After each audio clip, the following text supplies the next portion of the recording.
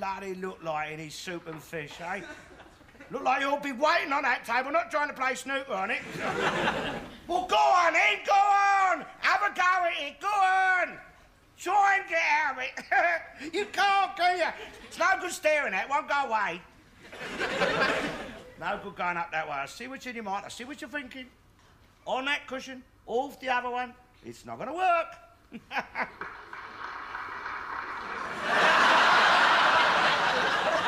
Luck.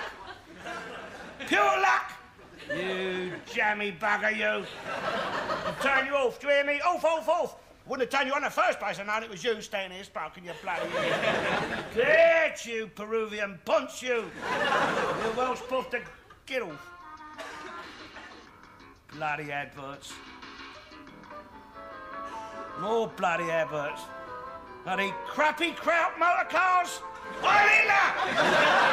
We won the war! Get off.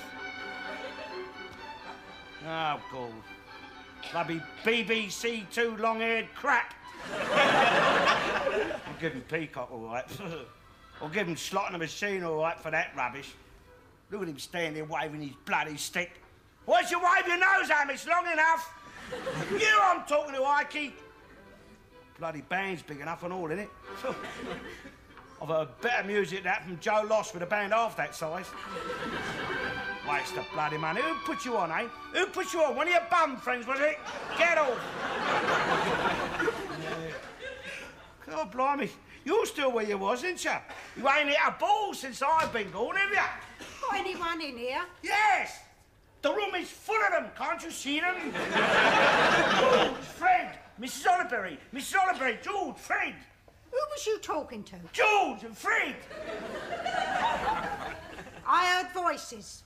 Well, keep it down, fellas, will you disturbing her? Listen, what's it got to do with you if I have people in here at night, eh? This ain't a boarding house, you're not the landlady, it's my home, I live here. Well, it might be your home, but it's my home as well. Now, I don't want you filling it with strangers at this time of night. They're not strangers, I've known them for years. You've been introduced, didn't you? I heard voices. Ghosts. It's the ghost of your husband come back to haunt you. If you had any sense, you'd haunt somebody else. I was a ghost, I wouldn't haunt you.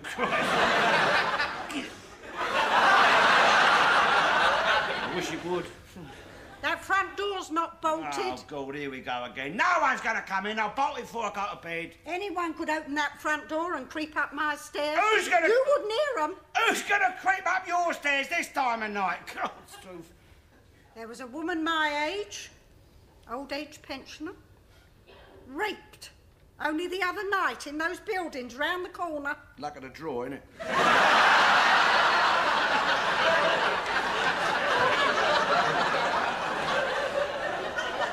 Your turn next, perhaps, ain't it? Go on, then! Pot it if you're going to! Pop the bloody thing for crying out loud! What's the matter with you? It was you talking down here, talking to yourself. Gordon Bennett, you see that? Look at that, look, look! His waistcoat button touched the ball. Foul him, ref! Foul him, don't let him get away with that! Are you blind? Don't let him get away with it, foul him! Has your daughter seen you like this? You bloody lying, twisting, cheating Welsh git! You're not well! I'm not standing here watching this bloody rubbish. I've got to bed. There. There. I bolted the door. There, you're safe now. No raving madman's going to get you now, is he? Raving madman? He'd have to be to come up your stairs, wouldn't he? You can sleep tight now. No boogeyman is going to get you.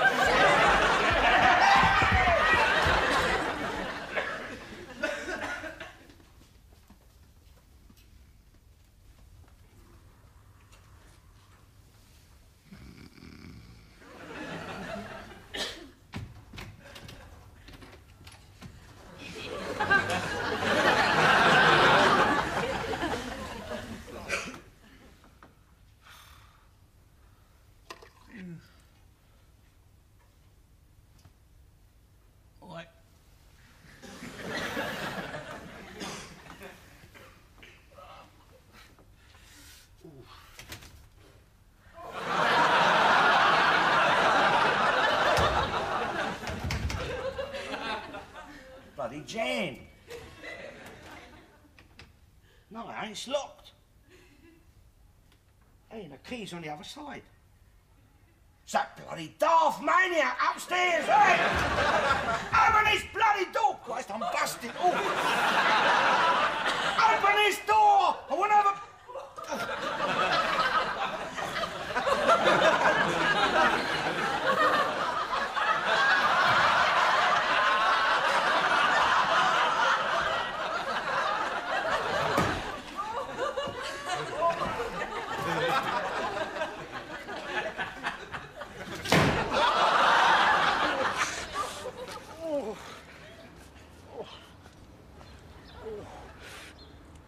Morning, Mr. Garner.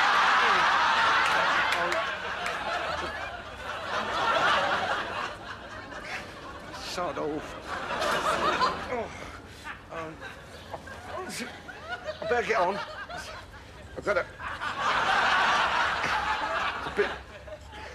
Needs a bit of oil. That's all for now. Can I? It's true. Oh. Morning, Mr. Garner.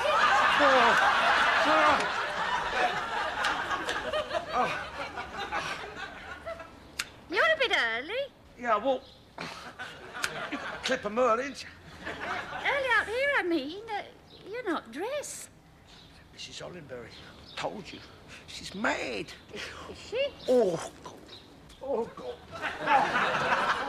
What's he doing now? Oh, He's acting very strange. oh, He isn't Oh. dressed. Do you oh, think kill he's her. all right? I'll kill her. I don't know, dear. We shouldn't get involved.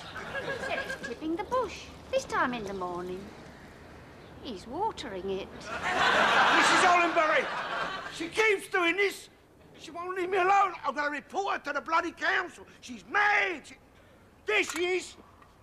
You're bloody mad. I'll have you. I'll have you for... Oh, Christ. I'll get you for this. I'll pay you. Oh, God. How you done? Sat on there. I'll pay you out. Oh, oh. You cow. You blinking cow. You're mad. Oh, oh.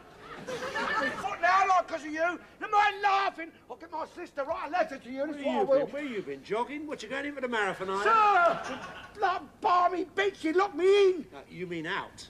In. She locked me in. Well, you're out now, so you mean she locked you out? I know what she locked me, the cow. She locked me in. Yeah, I'll lock you up, missus. I'll have you locked up. I'll cut your nose off. She's made. I'll lock her up.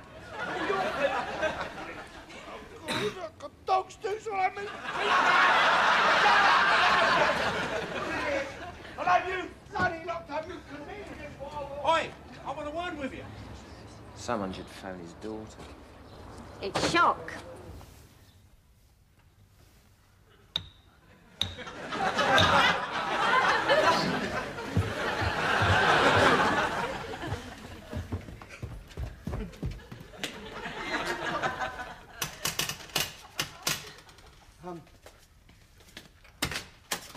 Oh, it's you.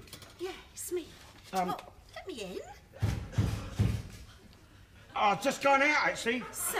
Well, What are you doing? Are you all right? Yeah. I didn't know you was coming, did I? So, I'm here. I want to come in. Come Yeah, on. but you... you should have let me know you was coming. What's that got to do with it? Come on, let me in. Oh, look, Dad, I don't want to stand talking on the doorstep. I'm tired. Just come all the way from Liverpool. Come on. Yeah. What's that? I don't know. What's going on? Nothing. Oh, she's all right. I mean, she's always like this. She's on the change. I mean, I get this all the time off of her. Get out of the way. No. Come on, let me in. Stop it. Look, let me, look. When Mr. Johnson phoned and said you was acting peculiar, I thought... Dad! Nothing. Anyway, she deserves it. And whatever she says, it's lies. Bloody lies.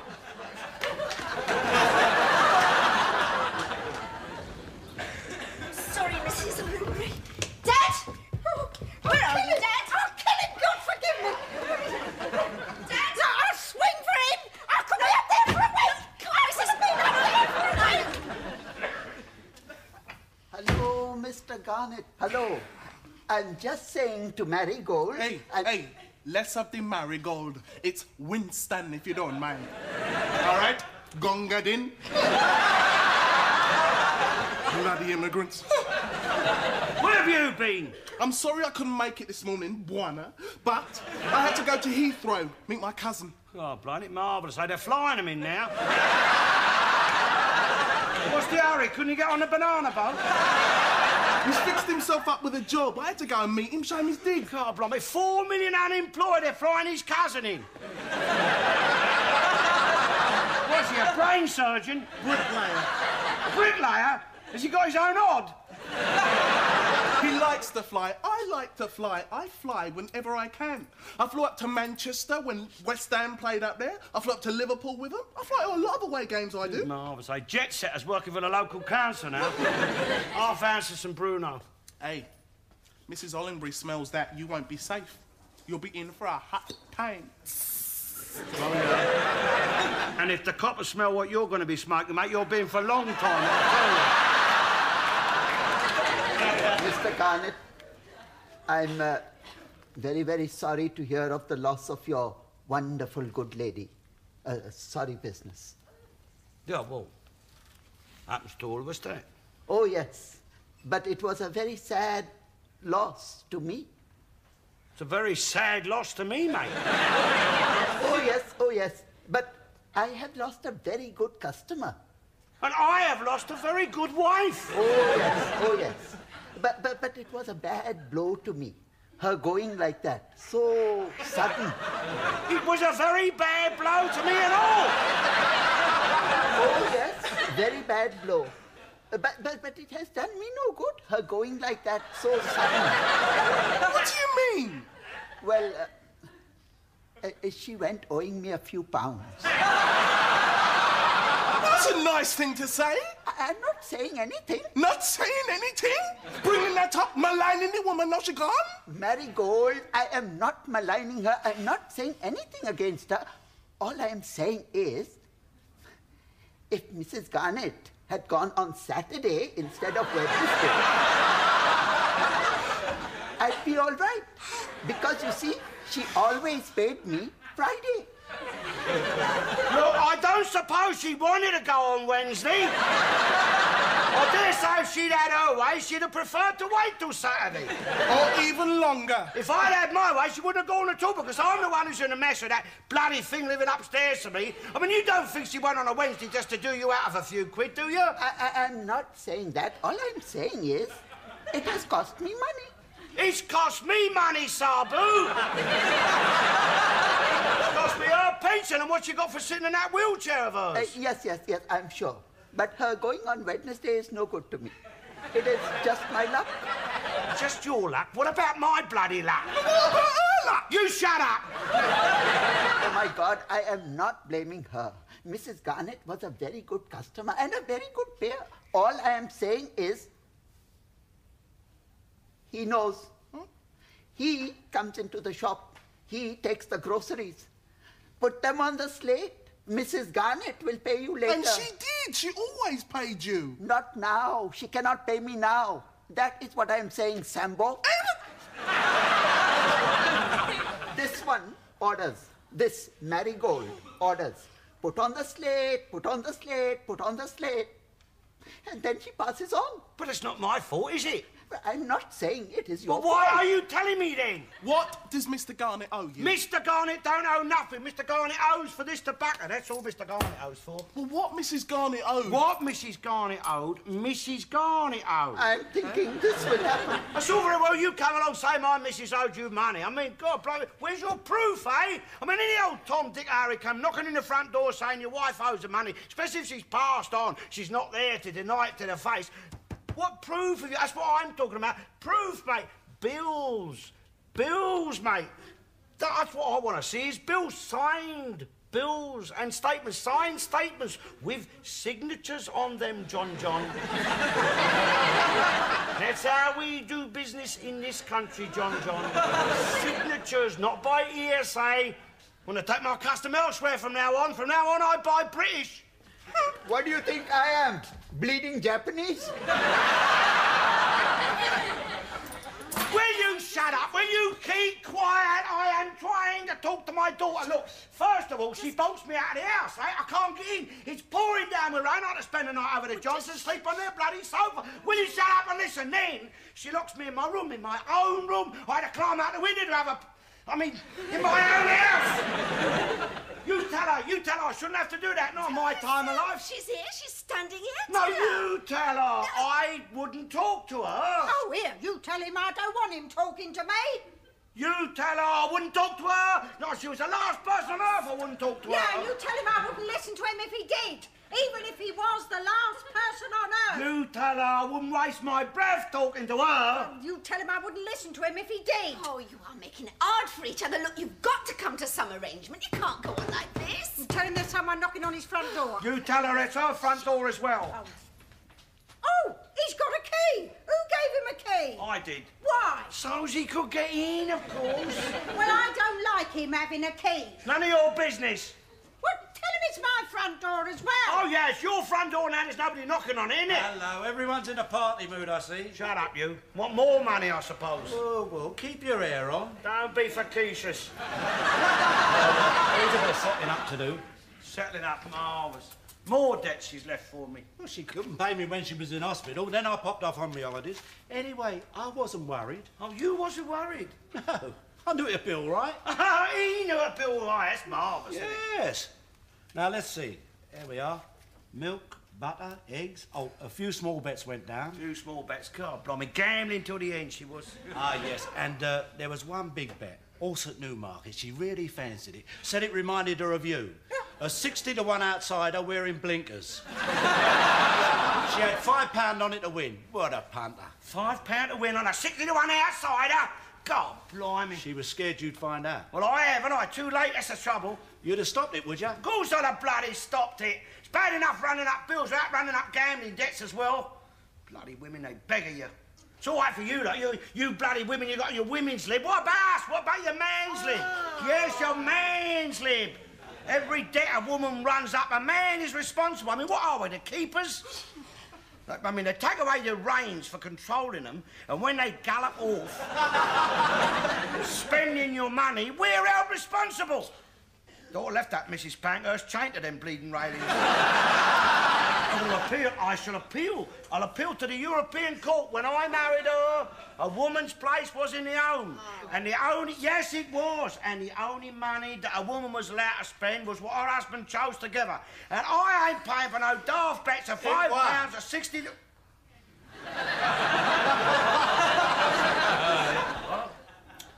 It won. £300. Hey, do you know what the name of the horse was? Chauvinist Pig.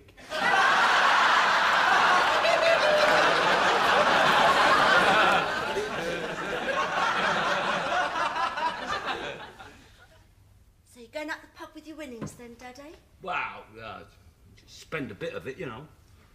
Have a little party. I mean, you've got to celebrate, ain't you? I'm sure she would have wanted me to. Sure she would. You're coming over, aren't you? Later, I just got to phone home first. By the way, Dad... What? I invited Mrs. Ollingbury. What? I've invited Mrs. Ollingbury. You what? I think it's stupid the way you two are behaving. You've got to make the effort. You've got to try and be friendly. No! God, blimey, no, I don't want her there. Blimey, it's a party, not a bloody wake. Thought they're both the same to you, just another excuse to get drunk. No, I don't... Not that you need an excuse, you have done. I don't want her at my party. Bloody miserable cow she is. You.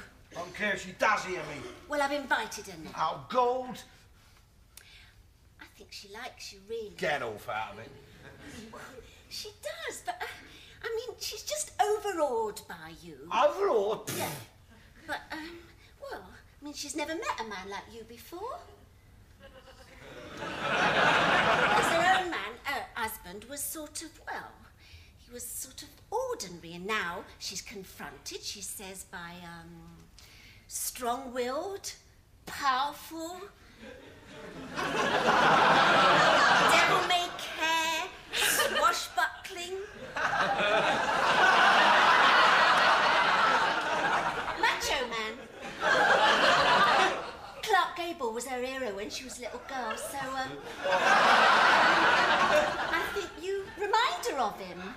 And, when she's with you, she just goes all for shy and awkward and doesn't know how to respond. Yeah, well...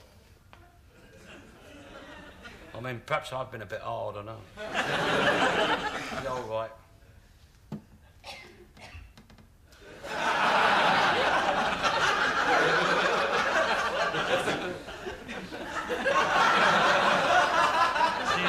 Cheers, Al.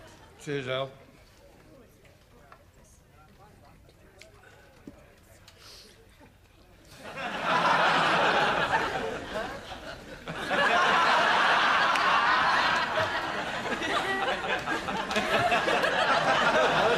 Who else? A good woman? To else, wherever she may be. Oh, she's up there half all right. That's where she'll be. Seated upon his right hand, getting her just desserts to the good life that she lived down here.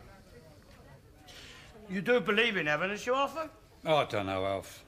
I'd like to think there was heaven and that I'd be going up there to better things, but, well, I mean, if there is, it depends a bit on who's running it, doesn't it? How do you mean? Well, I mean, it's Lord God, isn't it? It's not Fred God or Harry God. It's Lord God, isn't it? And so much like a working-class heaven do it. I think it's the same old crowd running it up there that's got it all down there. From my experience and what I've seen of God and his bishops and his synods and what they let go on down here, I don't think he's much better than Mrs. Thatcher or Norman Tebbit. Why should he be, Arthur?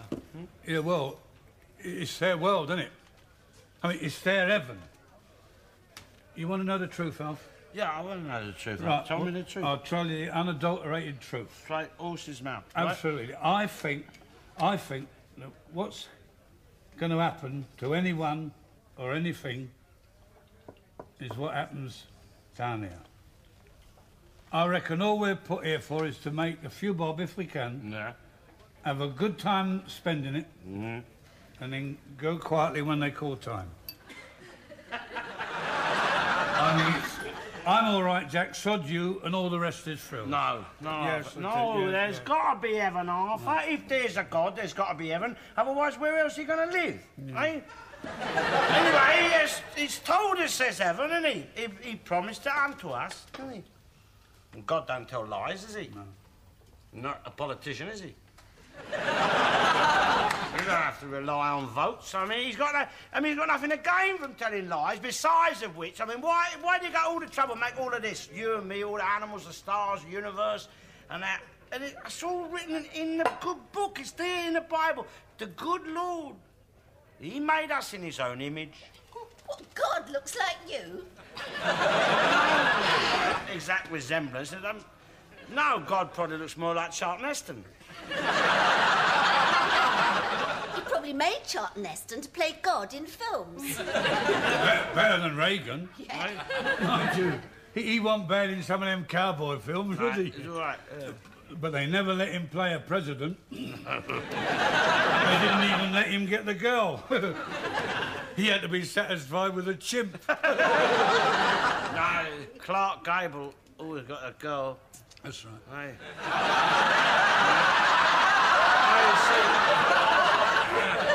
What that means that he made us in his own image means that he's made us perfect like himself. You perfect. I'm not perfect, and I even say it. I've got my faults, I know that. What it means perfect is he has made us perfect in build and in shape, has he? In build and in shape. Look, laughing. Look, my dear, look at the one...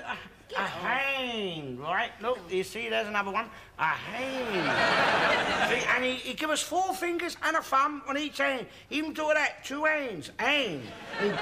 He put them on the end of your arms, didn't he? Where they would be most handy. handling your whiskey, handling your cigar, which is why they're called hands, I suppose. And look, see, he gave us a nose and 2 ears to hang your spectacles on. He never gave you no hair, did he? Hair is mostly for monkeys. Look at this one, he's got a face like a busted sofa, look at him. Warner, this is my cousin, Christy, the one I met at Heathrow from Dublin. Oh, but Jesus, how is this, Mr. Garnett? Have you having a Guinness with me now? Bloody black-faced Mick. His eyes are smiling, sure it's like Dad, gotta go now. Gotta catch my train. Winston's gonna take me to the station, so you don't have to worry, okay? Listen, you enjoy yourself. But listen, you be nice to Mrs. Ollingbury, please. Okay. See you soon, eh?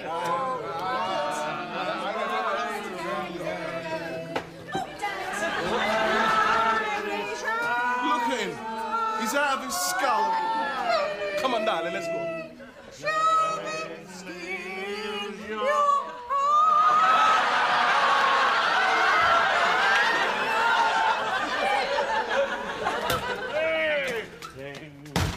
She won't run it, don't jacket of blue. What about a nightcap, eh? Let's have a little nightcap. Yeah. Your place or mine? Hmm? You haven't bolted the door. Frankly, Mrs. Oliver, I don't give a damn.